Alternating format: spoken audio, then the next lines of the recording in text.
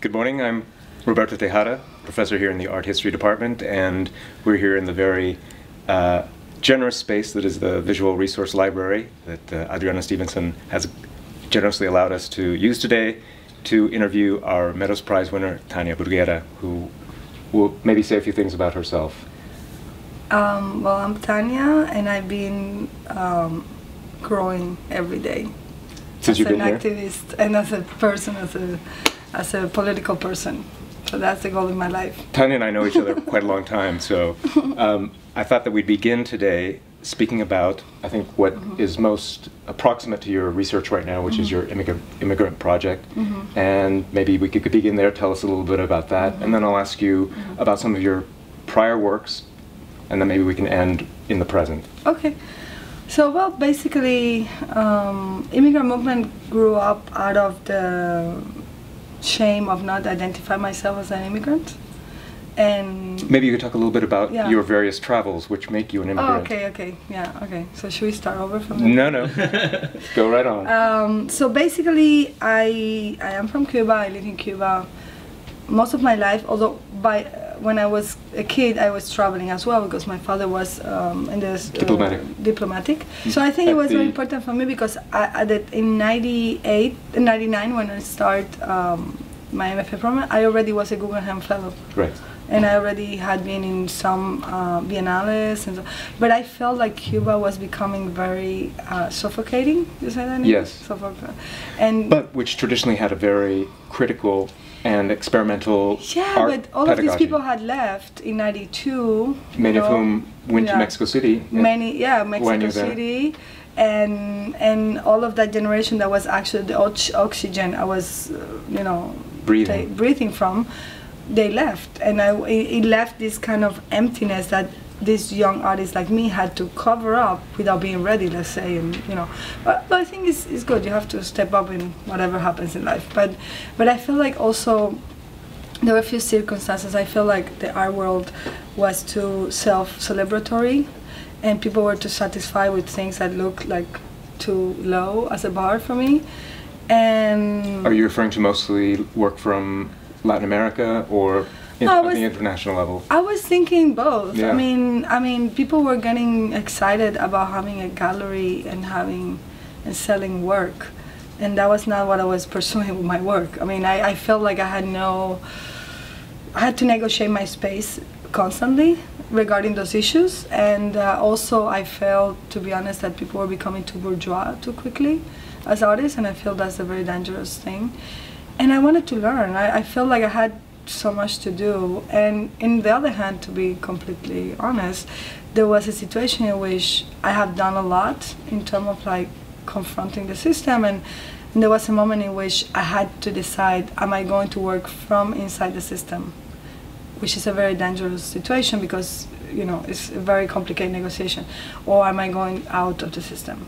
So I felt that was also part of the, it was a very... Would it even have been conceivable to be outside the system in this moment when you're still navigating between Havana and say Chicago? That's what the position I wanted to have, because, for example, I never say, when people say, when did you left? I say I don't define myself as somebody who has left, right? Because that would be to assume and to continue the fallacy, you say in English, la falacia, of the government in Cuba, where they separate people who left because they're not right, and there's no other logic but the inside outside, right? And it's only a semantics, but it's very important. To say I don't identify myself with that ideology. So I'm not somebody who has left Cuba. Right. So in this displaced, let's call it displaced position, you begin to identify with the migratory or migrant subjectivity. But it's interesting because at the same time, the global artwork is privileging those artists who don't have a particular national or regional space, right? Exactly.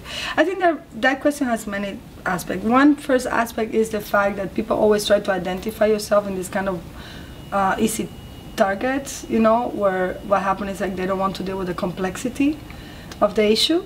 And much of this is market driven as well. The market wants to have. Yeah, but even with Cuba, for example, even people in Cuba say, "Oh, you are living there," and I was like, "No," because in my head I'm still living in Cuba. you know. And in my head, I feel like everything I'm learning, I'm going one day to put it back in Cuba. So it feels to me that it's a process, it's not an ending anything. And actually I did, because at one point I went back to Cuba and I opened an art school that was political art school, where I trained, let's say, or we had a space, let's say we have a civic space that was not able to happen in society through the school, where people could join and discuss anything politics-wise, you know, gender-wise, anything they wanted to do, you know, that they would not do anywhere else. I think it's indicative that it was also called arte de conducta. Conducta, yeah. Conduct art, or behavioral art, right? Exactly. And I feel I couldn't have done that unless I have gone to this position where I was in Cuba, outside of Cuba, you know, where I was seeing everything through the lens of what can I bring back, you know, or what can I learn that can use later. So I feel like these kind of like, you know, here are very complicated, because people sometimes are in Cuba and they're not in Cuba, because they are looking at foreigner TV programs, they want to deal with issues that are not the reality. So who is more, you know? So I feel like, that said, I did never identify myself as an immigrant, which is a problem with my political education. You know, I think it's very interesting that in Cuba, we're very political, but we don't have political education. You know, we're very political because we are forced to deal with politics all the time, but the way it is shown to us politics is wrong. Because no politics in terms of like your own rights, is politics in terms of like you have to follow a government. But how would you compare that to the United States, where I see that at least the public sphere no longer is an education into political thinking, right? Yeah, I mean, I think that in the United States there is a different issue, where I feel that in a way, like, the smart gesture they have done, the smart move, is to bring up in the conversation celebrity, you know, and the fact that you have to talk so much about your own personal moments that you avoid the politicization of the personal. Well, this is also because everything is banalized and everything is like a joke, and it's to avoid looking at things as structural problems, but rather personal or individual problems. It's the narrative instead of the deconstruction. You know, it's producing narrative instead of thinking in the constructive mode. You know, or an analytical mode, which is, you know. So at what moment do you begin? Celebratory in a way. It's almost like everybody has to be happy here because it's a mandate of the Constitution, so let's be happy, no? Yes, and there is a tradition of American optimism that is about the individual and self-overcoming. I can stand it. I mean, I can understand. I can stand that. I'm sorry. So at what point do you begin to identify with I would like to be happy, but it's such a fake. I think that the original idea is very good, but I think the way it has been carried out is becoming a fake imposition. Well, it's also an alibi for all kinds of practices, right? And also it's an escapism, because I have worked with some assistants who are Americans, and we have problems in the project, and let's deal with it. No, everything is fine, everything is good. I'm like, no, let's talk about the problems, you know? And then it's a way of not moving, you know? Moving forward. Because, whatever, but that's my own teaching. And in terms of then that moment in which you identify with, let's call it immigrant subjectivity. It was interesting because I was with a person, my partner at the time was an extremely political person in his own way, but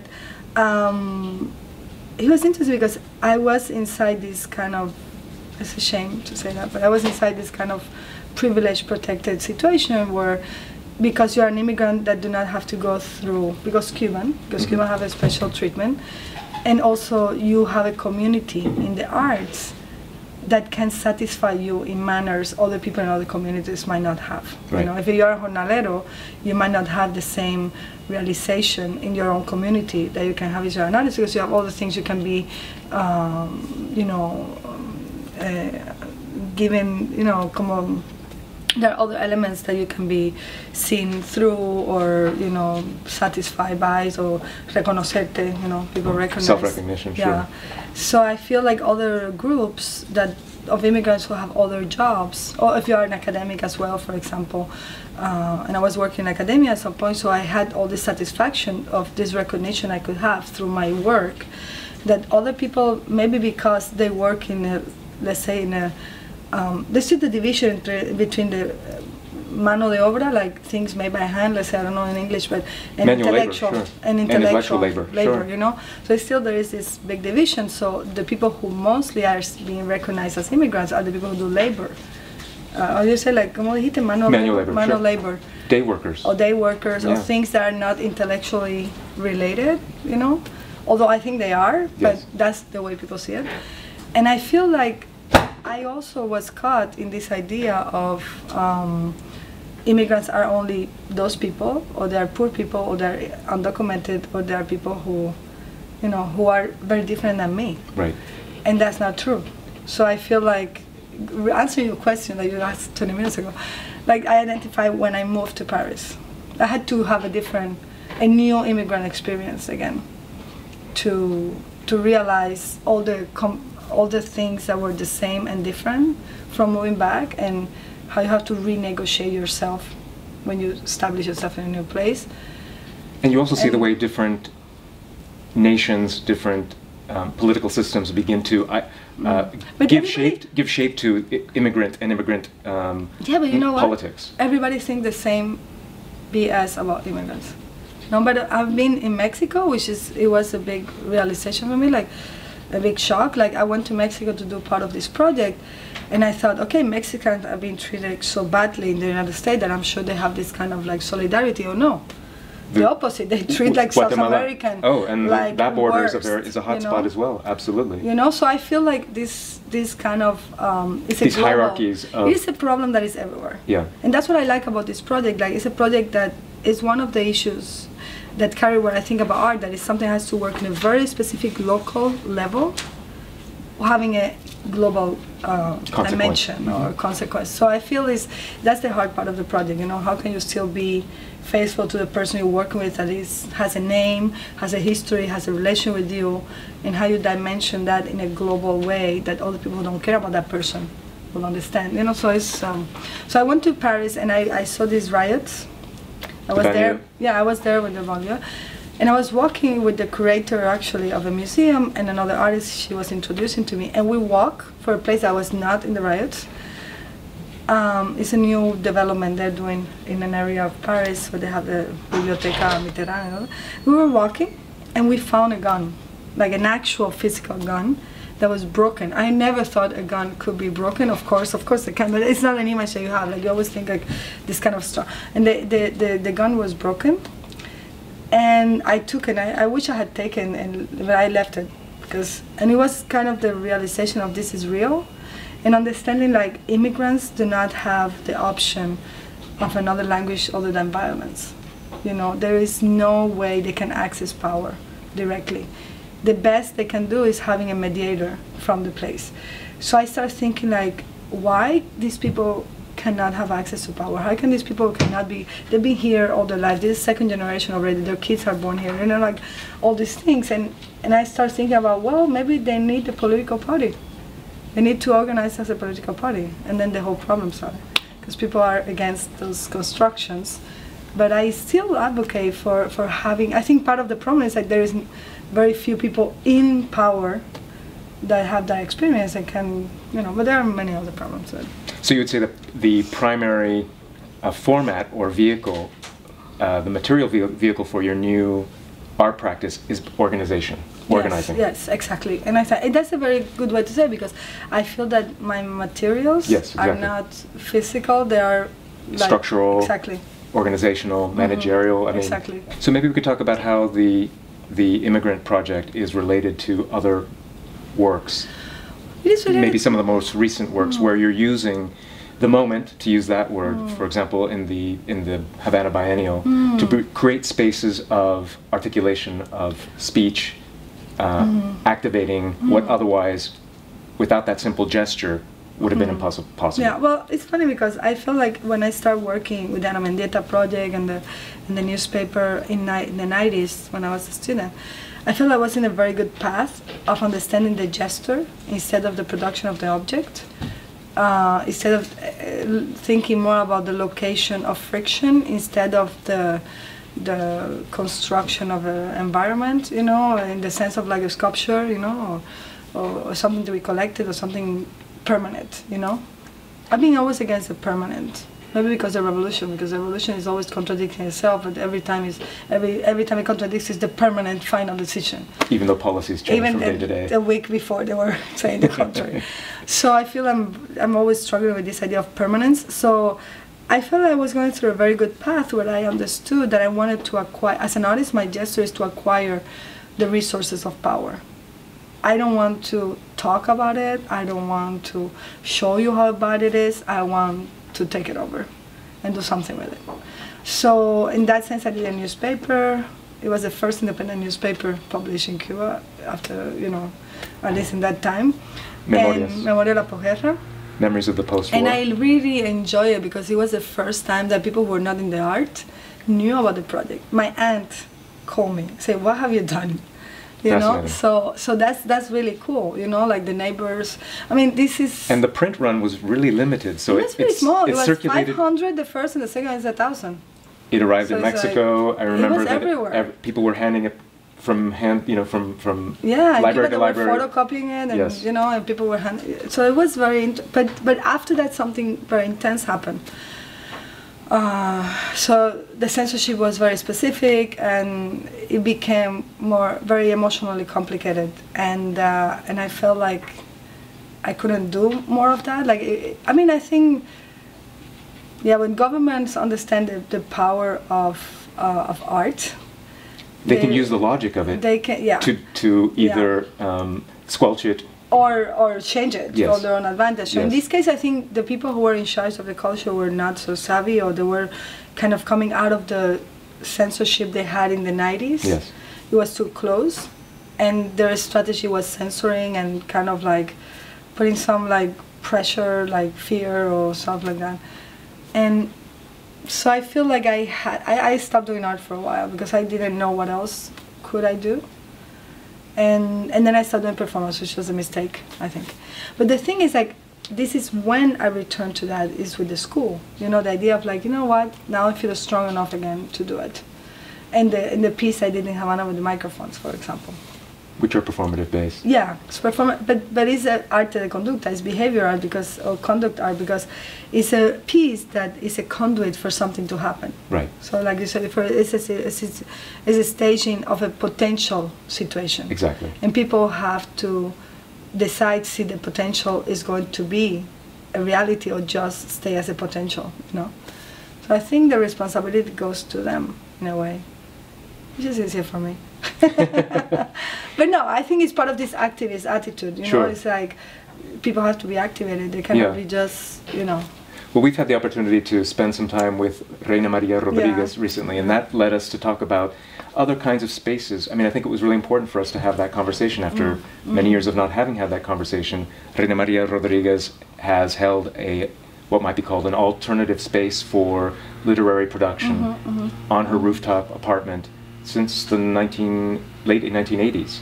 And I think these are interesting places as well for thinking, rewriting art history to include those kinds of spaces absolutely. That are also potential. Yeah.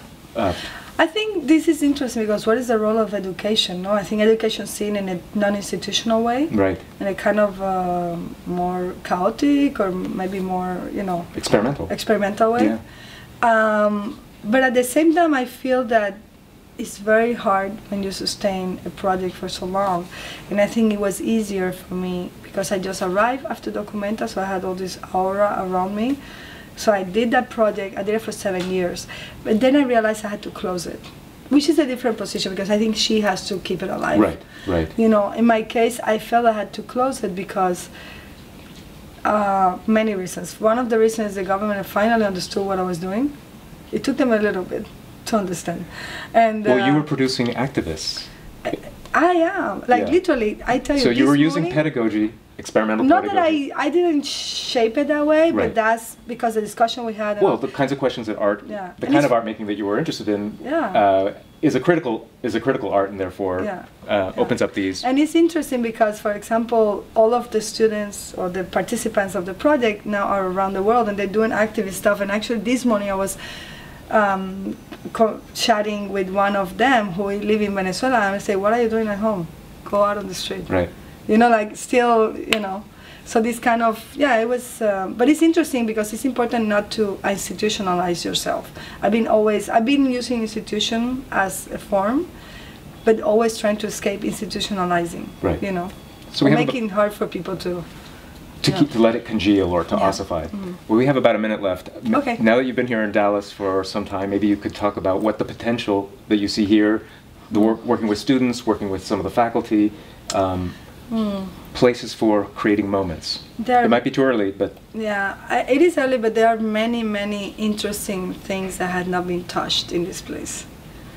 And many things that are evident conflicts. Do you see them without giving too much away yet? Are they spatial? Are they interpersonal? I think, what can I say that I don't say? I feel that there are many, in this place, there is a lot of money that has been directed to certain policies. And that is something that has to be addressed in a way, or something that has to be think about. There are a lot of spaces, for example, I was just talking with the director of the Human Rights Center, and we were talking about immigration, how come there is not still here a very active situation regarding immigration, and this is Texas, you know. Yes.